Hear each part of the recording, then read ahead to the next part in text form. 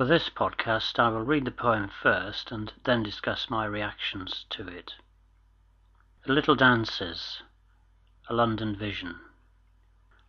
Lonely, save for a few faint stars, the sky dreams, and lonely, below, the little street into its gloom retires, secluded and shy.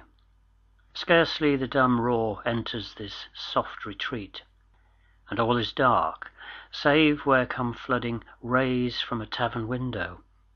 There, to the brisk measure of an organ that down in an alley merrily plays, two children, all alone and no one by, holding their tattered frocks, through an airy maze of motion lightly threaded with nimble feet, dance sedately.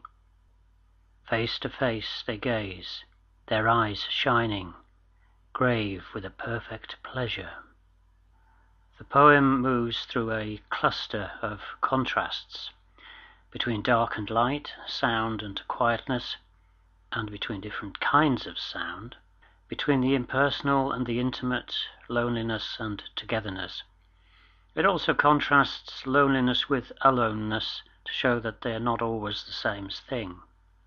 And it progresses from what seem like unpromising materials to a magical end in the beautiful image of the two little girls dancing. The poet starts by directing our view upwards into the night sky, which he describes, oddly, as lonely as well as dreaming.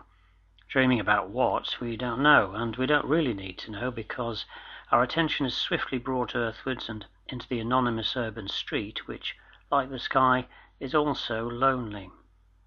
Our vision narrows further, accommodating the presentation of the street as little, as retiring, and also secluded. Its littleness contrasts with the vastness of the sky beyond, but nevertheless shares the sky's sense of solitude. At this point, the darkness and solitude are thrown into relief, partly by the encounter with the city's dumb roar, but mainly by the light that floods from a tavern window. The emotional tenor of the poem changes from now on and becomes more positive. The light from the window allows us to share the sight the poet has of the two young girls and to witness their moment of quiet exaltation. The light is accompanied by the music of a barrel organ. This contrasts with the silence of the stars above and with the dumb, undifferentiated roar of the surrounding streets. Like those streets, though, the organ and its musician are out of sight. The music brings a merriness absent from the sky because it implies the idea of community, something shared, and thus a way out of solitude. Now the two children appear, the first and only humans we see in the poem. The poet makes sure we understand their specialness by emphasizing their aloneness, doubling up all alone with no one by. Again, they're alone but not lonely because they have each other. That one simple phrase, their tattered frocks, reveals they are poor and working class. Despite their situation, however, the girls show themselves capable of the sophistication and delicacy necessary to perform their dance through an airy maze of motion.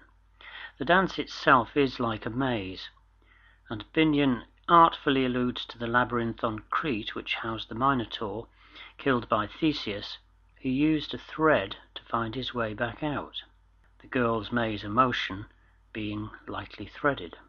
For the girls, there is no danger of a Minotaur in a labyrinth, but they are finding a way out, if only temporarily, from the restraints of their situation through their dance. The dance is an aesthetic act that has no obvious practical purpose, but it's like a ritual.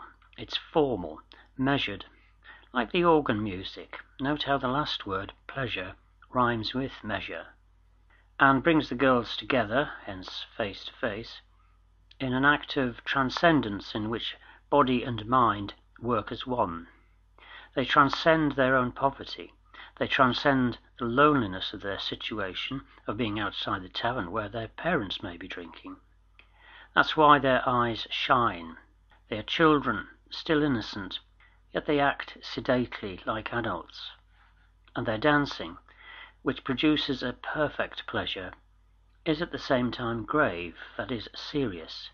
Serious because while they dance, they are in touch with something beyond mundane experience.